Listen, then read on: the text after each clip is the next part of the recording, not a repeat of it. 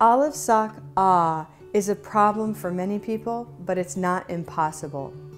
To find olive, let's use yeah. Yeah. Black cat ah. Here we've kept a smile all the way down through black. Black cat ah. Now when I move into olive, watch what happens. Ah. The smile stops with olive. Watch again. Ah, ah. So my tongue is moving back a little bit, my lips are relaxing, and my jaw is further down. I like to call olive the doctor sound, partly because doctor is an olive sock word, but also because this is the position you make at the doctor when they want to look in your mouth. So say it, doctor, olive sock doctor.